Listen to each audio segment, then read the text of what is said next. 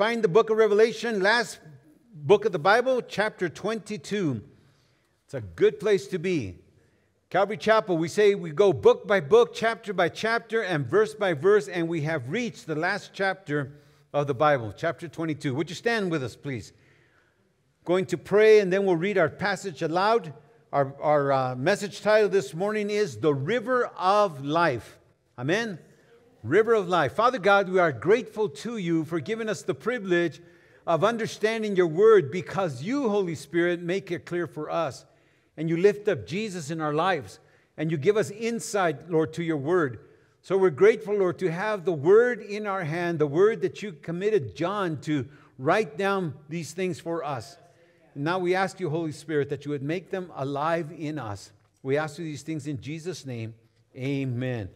Chapter 22, verse 1, reading from the New King James Version of the Bible. God's word says this, "And he showed me a pure river of water of life, clear as crystal, proceeding from the throne of God and of the Lamb. In the middle of its street, and on either side of the river, was the tree of life, which bore 12 fruits, each tree yielding its fruit every month. The leaves of the tree were for the healings of the nations. And there shall be no more curse, but the throne of God and of the Lamb shall be in it, and his servants shall serve him. They shall see his face, and his name shall be on their foreheads. There shall be no night there. They need no lamp nor light of the sun, for the Lord gives them light. And they shall reign forever and ever." Church, you may be seated at this time. I feel like a doctor this morning that comes out of the operating room, and all I have for you is nothing but good news. A good prognosis. This is your future. You're going to have water of life. It's going to be like rivers. It's going to be an amazing thing. And so it answers the question, as we were reading a few weeks ago, that in the new earth that God forms, this one's gone, on the new earth, there was no more sea. And the surfer said, "Oh, bummer, man," right? But today we get to talk about water. So it's not, we've been talking about streets of gold, transparent, right? These foundations of different stones, and you're thinking material, but where's the vegetables, right? So when we have water, it kind of softens it. It makes it more inviting even for us. So God has certainly the perfect place for us. So we have come to this last chapter of the Bible. We have been spending time in the future as the Apostle John, our eyewitness, was told to write these things down by the Lord Jesus, right? And so the things that he has seen, the things that he has heard, he has recorded them so that we understand and we can look forward to an exciting future that yet awaits us. So we're excited about that. Now, some of the scenes that we've seen or heard from or read have been horrific. It's true. Some of them are horrible, but then some of them, especially in the last few chapters, they have just been glorious. We have also come to this last chapter, to the end of God's written word. This is the last word of the Lord. That's why when people want to say, "Well, we have another Bible. Have you heard of this? And have you heard of that?" We say, "No way, Jose." We have the written word from Genesis to Revelation, and that is it.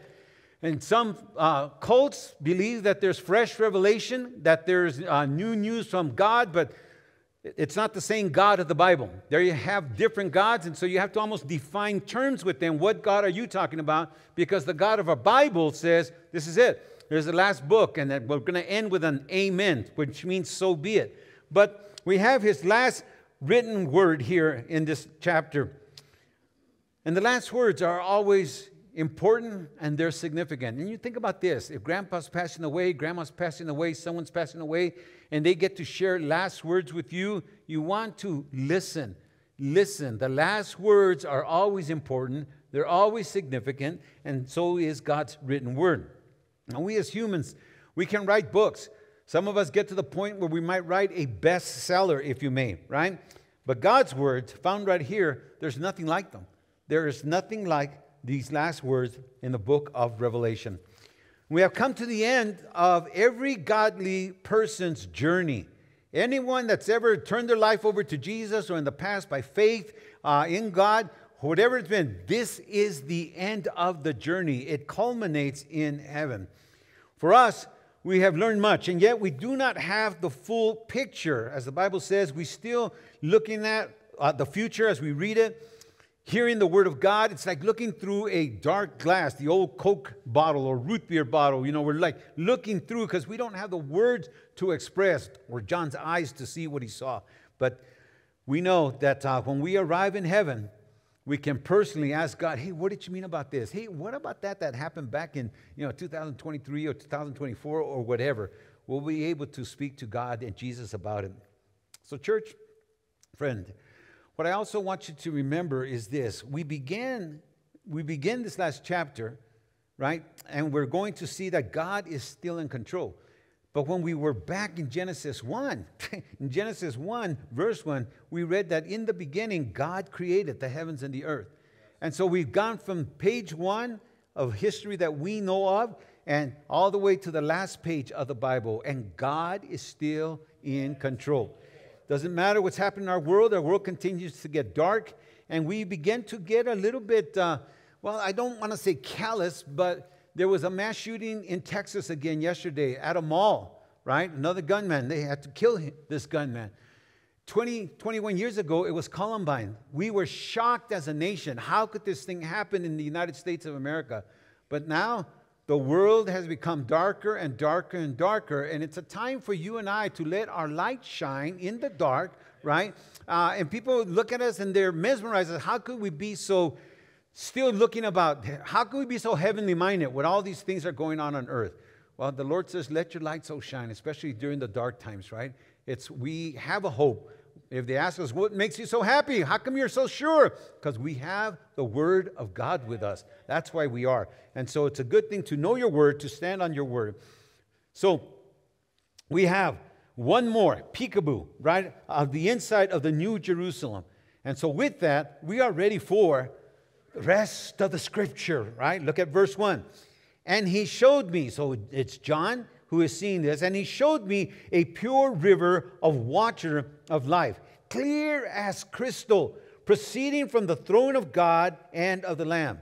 Well, let's make some observations here. Number one, it's one of those 7 angels, right, who had the 7 bowls that in chapter 21, verse 9, they were pouring the bowls and the wrath of God was coming out. It's this one of those guys, it's this one who is giving now our eyewitness John a tour, a little peekaboo inside of the new city.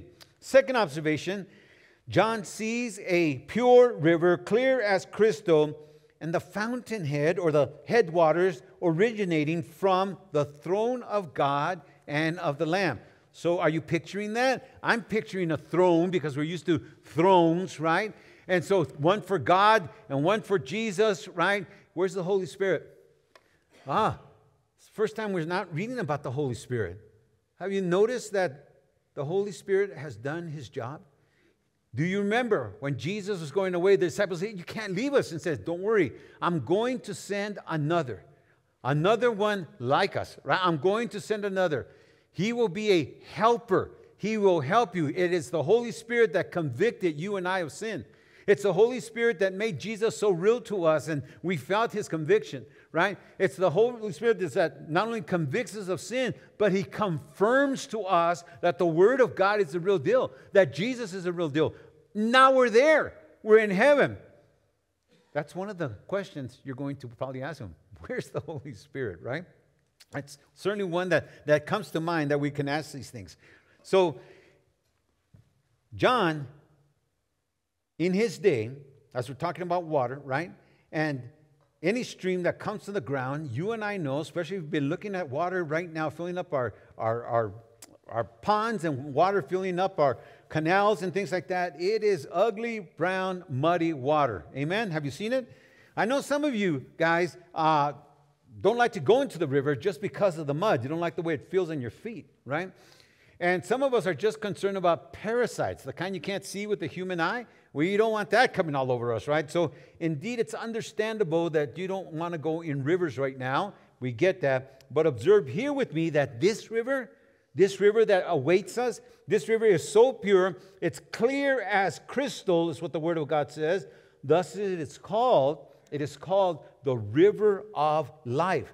Now, church, friends, This is significant because after getting an outside view of the New Jerusalem, again, one might come to the conclusion that it's all about the gold like we were talking about, those transparent streets and jewels, but not so. Here is pure crystal water. Water for life eternal. Water that doesn't have to be piped in. Water that you don't have to open up little bottles and pour plastic, right? It's not like that at all, you know. But Father God and Jesus, as they have taken care of the light build, right? Because no more sun needed. The light comes from the Father, light comes from the Son. They have also taken care of the water. So really, if you think about this, all the utility bills are paid. Our Pentecostal friends would say, hallelujah, right? But we're at Calvary Chapel, so we just say, hallelujah. I get it. It's really good, you know. This is an amazing thing. How many of you guys got your tax assessments this week? Oh, they're going up. Not in heaven. That's why the Pentecostals say, hallelujah. And we say, hallelujah, right? Absolutely. This is going to be an amazing time. We are going to be able then, with the river of life flowing, we are going to be able to play, if you may, relax. We're going to be able to boat and enjoy this pure, crystal, literally healthy water in heaven. The great news for you water lovers, it's just great news for you water lovers, and the answer to the question or the concerns that there is no more sea on the new earth. The sea right now, how many of you guys love the ocean? I mean, come on, you know you love the ocean, beaches and stuff. How many of you guys love to get a mouthful? Right? A few of us need the salt. Maybe your throat is closing on you. You know, go get salt water, right? But no more. That salt, you know, was used to purify and keep everything clean, and those waters still looking blue for us, right? But did you know that way back in the day, the psalmist even wrote about this, right? He wrote this, there is a river whose stream shall make glad the city of God, the holy place of the tabernacle of the Most High. So King David writes this 1,000 years before Jesus, right? And here another 23 years have passed. But God gave him a view. God shared with him so much, impressed his heart, that he wrote this. There is a river whose stream shall make glad the city of God. We are going to be in the city. We are going to be glad watching the water flow. Remember, there's no storm clouds, and it's not May like our May here. It may rain. It may not. It may snow. It may not. You might plant your flowers. You may not, right, till next week, Mother's Day, whatever. But listen, in the future, this river of life is going to flow, and you and I are going to be all around it, and it's going to be awesome. Now, during the millennial kingdom, if you didn't know this, right, on earth, water will also flow from the temple where Jesus sets up his headquarters. And he reigns for 1,000 years. We know this. We're talking about heaven right now, so that's after that time. But coming back to the 1,000-year reign, that same river or a river also flowed. In fact, Ezekiel the prophet in chapter 47, verse 1 stated this, quote, "Then he brought me back to the door of the temple, and there was water flowing from under the threshold of the temple toward the east, for the front of the temple faced east. The water was flowing from under the right side of the temple, south of the altar." Well, church, friends, the significance is that water, especially how fresh water was so rare during the tribulation period, but it was made available and in abundance when Jesus came back to rule the earth. In heaven, water is also made available. It is abundant, right? The Lord knows, I know he knows, that we love to play in water. We love to be refreshed by it. We love to be soothed by it, right? Even under by a rock and the waterfall coming on us when it's nice and warm. Well, the water's never warm that's coming out of the mountains, but it is an amazing time. We play in it. We're refreshed by it. We're soothed by it, and we even enjoy our jacuzzis in the water. It is amazing. But most of all, he knows that you and I like to drink water, right? Pure crystal water, and so he will provide it in abundance in heaven. There it is, water. Interesting that man, while on earth, he searched for the fountain of youth. Do you remember being in grade school and we talked about Ponce de Leon, right? coming out of Europe somewhere, and he came to Florida as an explorer. And that's where he began, if you read the history books before they change them again, he began to look for the fountain of youth. But here in heaven, we have water, pure water that's going to keep us throughout eternity. It's a great, great future for us. All right. It says here that in the millennium then and now in heaven, verse 1, a pure river of water of life, clear as crystal, proceeding from the throne of God and of the Lamb. So Father God and Jesus the Son make it available for all of us throughout eternity. That's going to be amazing. Verse 2, look at your Bible. In the middle of its street and on either side of the river was the tree of life, which bore 12 fruits, each tree yielding its fruit every month. The leaves of the tree were for the healing of the nations. A couple of things to observe here, right? Number one, it talks about the tree being on each side, the tree of life. But then it says trees, plural, having its fruit. So can this tree of life be like when you're in Hawaii, we see the banyan tree. The banyan tree is one that has roots here, and then before you know it, you're like walking under a tunnel, and this root, where did this tree go? And then other trees come out of it. I don't know. Can it be like it? Maybe so, because it said the tree of life. And then if you note it right here in your verse, trees yielding fruit every month. So the leaves of the tree were for the healings of the nation. We'll talk about that in just a second. Church friends, not only is there going to be an abundance of pure, crystal clear water that gives you and me joy and life and refreshment, but observe, number one, the street of the city, which was pure gold, like transparent glass, that we learned from chapter 21, verse 21, is pretty wide street. For this river of life flows in the middle of its street. In the middle of its street? How wide is that? I'm looking at this aisle right here, maybe 8 feet to 10 feet wide, but there's no river flowing through it. Right? If the streets in heaven are wide and they go how far?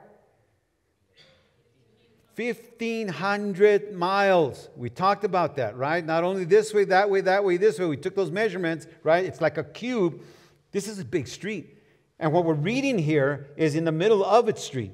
So now we have what you and I would call a divided street. I don't think it's like the one-ways in Denver yet, right? Or Los Angeles or San Francisco especially, if you've ever been up there.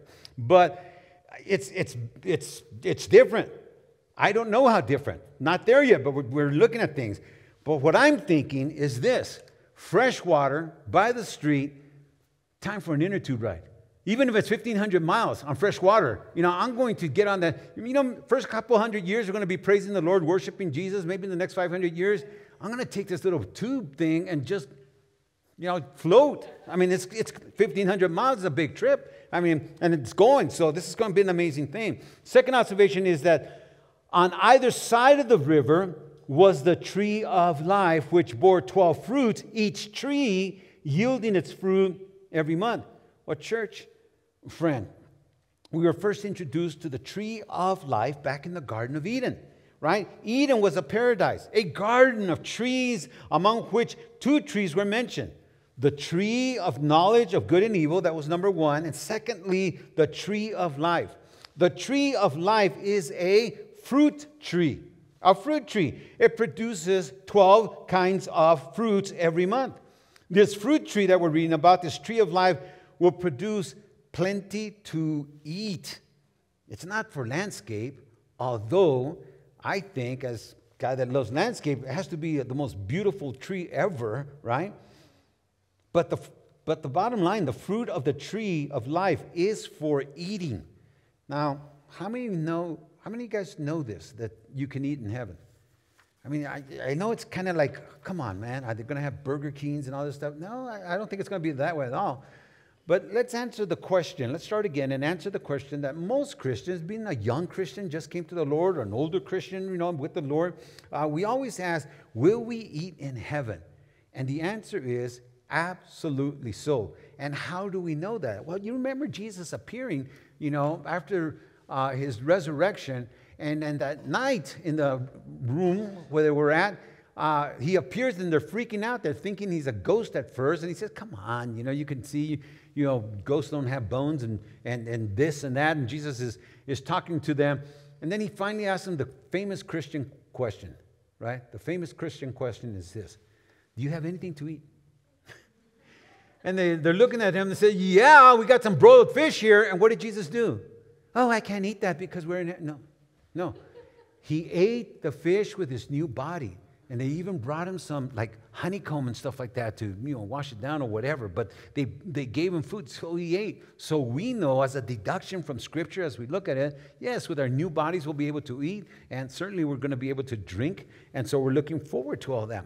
So, yes, pure crystal water and 12 kinds of fruit each month that we could mix and match every which way, right? We do not have restaurants today that offer you 4 kinds of fruit. I don't know if you've ever gone to a restaurant, any restaurant, right, and ask them, what kind of fruits do you have today? They'll never give you more than 4. Not here in the United States. Other countries might, but not here, And if you insist on a fruit that's not of the season, they might thaw it out and then bring it to you as something frozen that they had to nuke in the microwave so you can have that fruit. But not in heaven.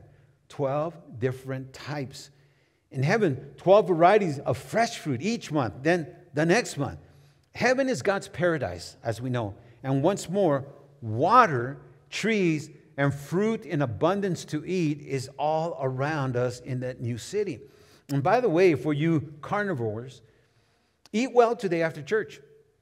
Eat well, go to your favorite place. Just have this little thing in the back of your mind what the doctors say. Too much red meat is not good for you.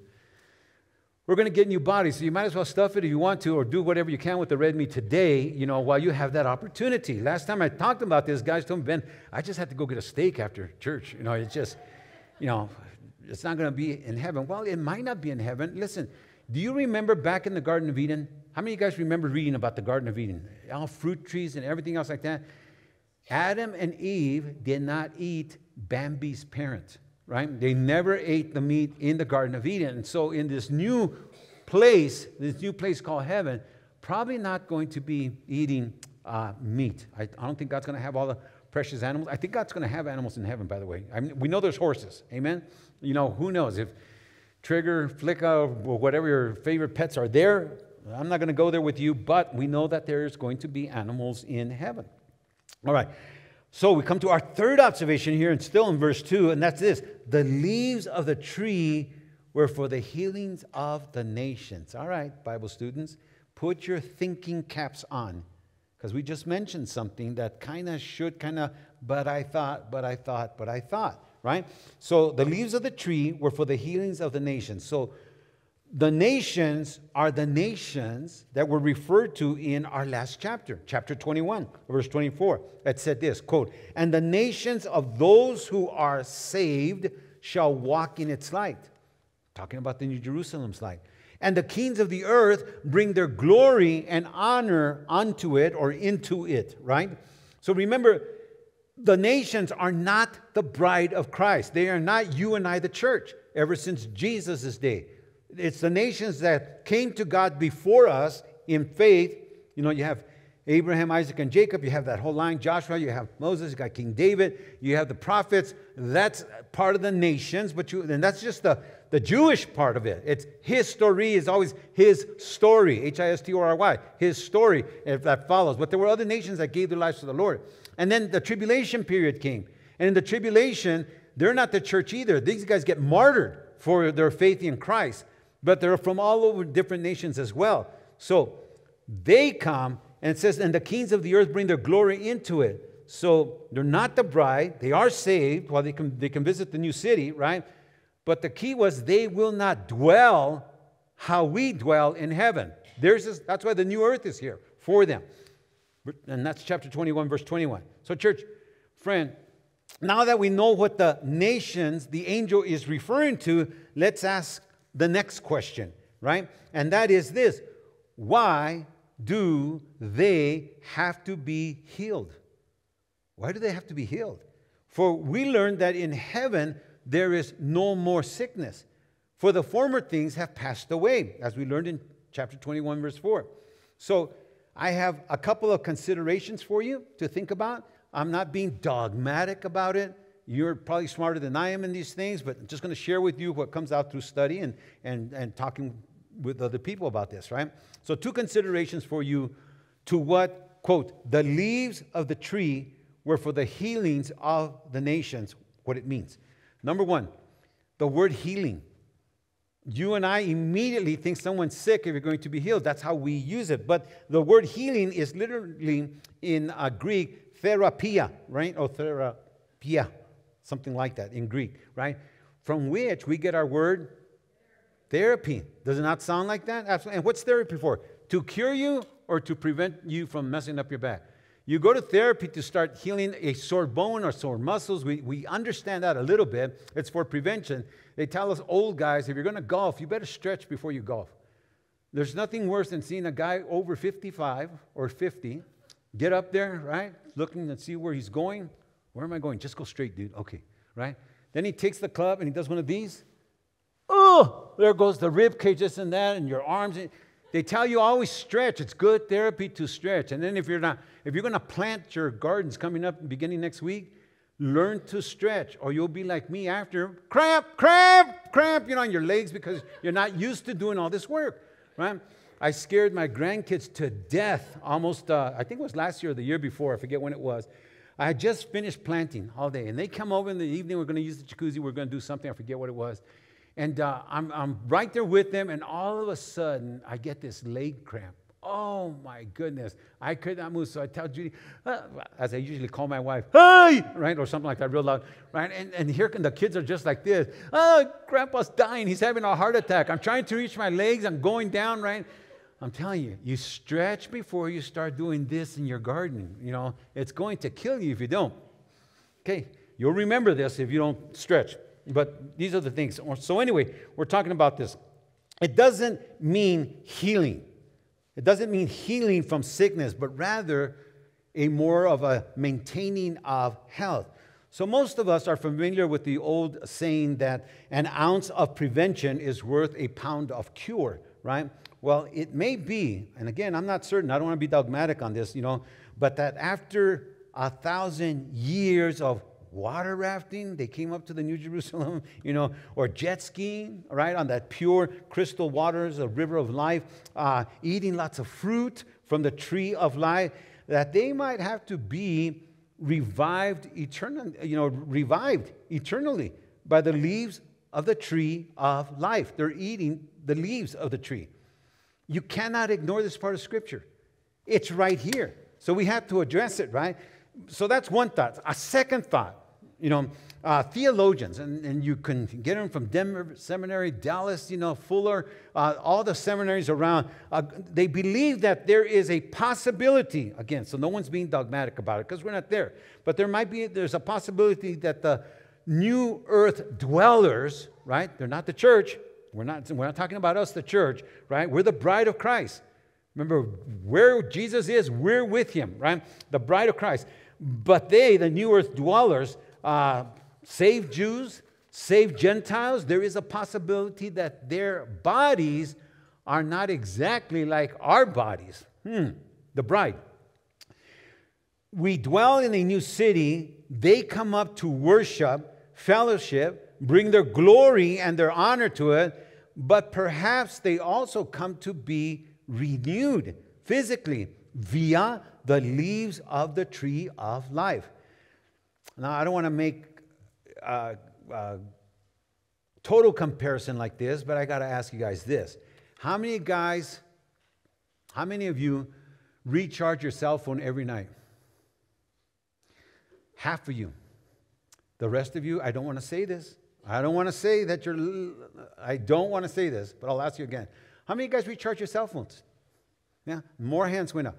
Most of us do. Our bodies, or their bodies, the ones that dwell in the land, they're not the bride. They're honored. They accepted God. But you have a privileged place. You are the bride of Christ. You belong to Jesus all the time. He gave his life for us, right? And so we've come to him by faith. We're a little bit different than Abraham, Isaac, and Jacob. In fact, I've shared with you many times before. You know today more than King David, Isaiah, Solomon, and all these guys in the past, you know more because we have the full counsel of God. We know more of the things pertaining to God than they did. So they are a little bit different. So who knows if this might be true that their bodies, again, the theologians think maybe there's a possibility that they just might need to be renewed physically after spending a few hundred years, 1,000 years, or whatever we call time, because it's out of time, and need to be have a leaf of the tree. When we first came, my family first came to the Western Slope. Most of you know, we grew up in Los Angeles, Judy and I, and then we lived our last years in San Diego. And for the very first time in my life, I was in Delta working for the Delta Police Department there, and I'm talking to this fellow, and as I'm talking to him, this cowboy guy, and they really had cowboys here, it's just amazing, right? This cowboy type guy, he's talking to me, and he's chewing on a piece of straw. Now, I've seen that before. I've seen John Wayne on TV. I've seen all these guys on TV, but I've never seen somebody just chew on straw like we chew on toothpick or something. I don't know. It was different for me. I went home and I got a blade of grass, not the other bad kind of grass, right? But a blade of regular grass. If he could do that, I'll probably do it. And I put it in my mouth. Nasty stuff. But it's possible. It's possible that we'll nibble on these leaves. I never thought about that. When I get a fruit from the tree like you, right? I don't need a peach leaf with my tree, but some of you guys drink it in your tea. I've seen you. Right? I have leafy teas and stuff like that. I don't know, but it's kind of interesting, that it's there. And it's for the healing of the nations. So we're not talking about the bride. So make a difference when you talk about this. Take a look at this. When you go home and study it personally, take a look at this. Consider these things that are possibilities. All right. So, verse 3. And there shall be no more curse, but the throne of God and of the Lamb shall be in it, and his servants shall serve him. So this is amazing because we know, church, friend, that the first creation in the old earth was devastated by the curse of sin. In fact, today we still are feeling and living in hard times. And as our world continues to insult God and turn against him, life on this earth is becoming harder. As I said before, this massacre that happened yesterday in Texas, where a man goes into the mall and he shoots all these people. They got the shooter and they killed him as well. Most of us didn't even hear the news, and most of us wow, glad we don't live in Texas. But 21 years ago, when it happened at Columbine, the nation was shocked that these two fellows or more, went in and shot up all these kids at Columbine High School, right? Our nation was shocked. And we said, how could this happen in the United States? But it happened. 20-umpteen years later, oh, wow, another massacre. Did you hear? Yeah, pass the salt, pass the ketchup. It's nothing to us anymore. Our nation, our world is spinning quickly out of control. And know this, our nation, the people overall, it's an insult to God. The Lord says, as it was in the times of Noah, so it shall be. Or in the times of Sodom and Gomorrah, so it shall be. The latter days. When sin is blatant in your face, you know that the nation has turned for worse. And that's where we're at right now. Therefore, you let your light so shine in the dark times. Meaning that when people ask you, well, you don't seem so concerned. I says, well, I know where I'm going. You want to talk about a river in the future? We know these things, and they look at us, and we do talk to them. And at first, it might be tough for you to evangelize, to talk to someone else. The buzzword is called evangelize, to share with someone else about Jesus. But it shouldn't be so odd for you. And if you feel, I feel so strange talking to someone about Jesus. Well, it's like you're stroking the cat, and the cat's like, ah! Right? Turn the cat around. Do it the other way, right? And so now find a common subject. Find something that you can talk about and share with them about the Lord. Dude, water, man. We're going to have, whatever. God could give you words and help you share. And it's no coincidence that you are there. We all call them divine appointments, right? And they are. God knows who you have you share with. And you don't know what God's been doing in that person's heart. Probably, gosh, I'd like to talk about water, but how am I going to bring that up? And then you bring up the river of life. Is this a God sent or what? You just never know how the Lord can use that. So we have good news, because in this new world, in this new creation, in this new paradise, there is no more devil. There's no one there to mess with the minds and the hearts and trick on Adam or Eve. He is gone from the scene. So this is good news, church. There's no one to whisper the lies. God and Jesus, the Lamb, live among us. And they will never, ever be absent, right? Again, this is good news for us. Sometimes we think about something could be real good. Yeah, it was good in the Garden of Eden. It was great. And then the devil sneaked in. Yeah, you have reason to think that, but it's not going to be in the future. He's gone. He's out of the picture forever. Also, that his servants shall serve him. This is interesting because it implies that heaven is a place where there is a lot of interesting things to do, a lot of action going on in heaven.